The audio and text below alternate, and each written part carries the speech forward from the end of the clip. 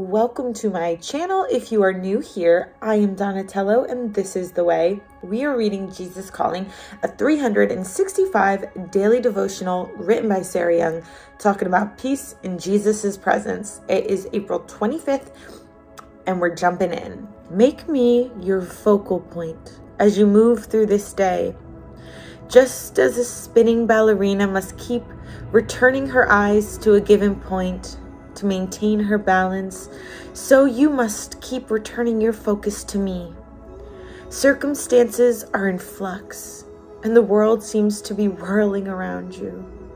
The only way to keep your balance is to fix your eyes on me, the one who never changes.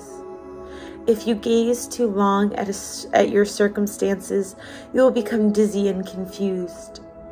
Look to me, refreshing yourself in my presence, and your steps will be steady and sure. This comes from Hebrews 12:2. Let us fix our eyes on Jesus, the author and perfecter of our faith, who for the joy set before him endured the cross, scorning its shame, and sat down at the right hand of the throne of God. And Psalms 102:27. But you remain the same, and your years will never end. I love that they talk about a ballerina and how a ballerina has to have a focal point, because this is so important in our Christian walk. If we don't keep God as our focal point, we will be so distracted. We will fall to sin, fall to our flesh, and we will literally put him on the back burner. But what's so important about a ballerina getting a focal point, right? Any ballerina needs to point something out on the wall, on the ceiling. They need to have something they're staring at, because they're going to be twirling a lot and twirling and twirling and twirling. And if they don't keep their eyes on that one spot, they'll fall over. They'll get dizzy. They won't be able to perform at their optimum ability because they're letting all of their actions now affect their body and their performance. It's the same with us. We keep our eyes on the throne, on the one who created us, the one who sent us, the vessel in which we are acting as, he who is within us. That's who we keep our eyes on. And when we keep our eyes on him, we can spin and we can twirl and we can do whatever we want in this world, but we will not be dizzy. We will not be moved. Our feet will not move off the rock.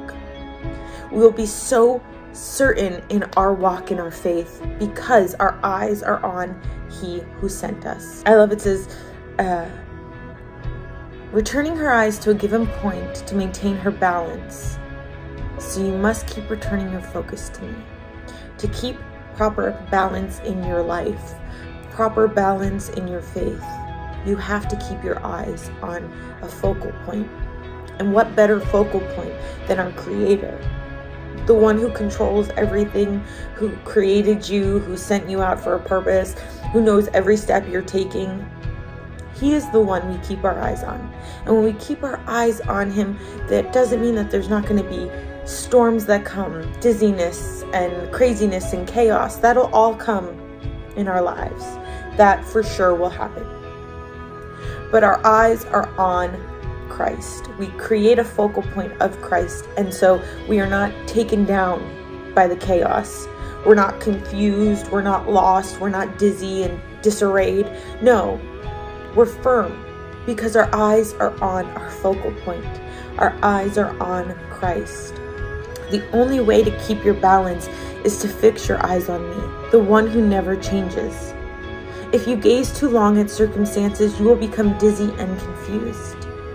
When we try to look at our circumstances, we try to look at the problem and we tend to stare at it too long, or the thing we said and we're like, why did we say that? Oh, I could have said this and I could have said that. Why did I send that text? Why did I say that to this person? Why did I go there? Why did I do that? How come I'm in this situation? And we sit and we focus on it to the point where we're fixating, and now that's all we can think about. And our mind is off our focal point and onto the problem, onto the dizziness. And that never ever ends well. We become consumed with our problem and consumed with other people's problems as a result, because we tend to seek other people when we're focusing on our problems so we can have someone co-sign for us and tell us that what we're doing is validated.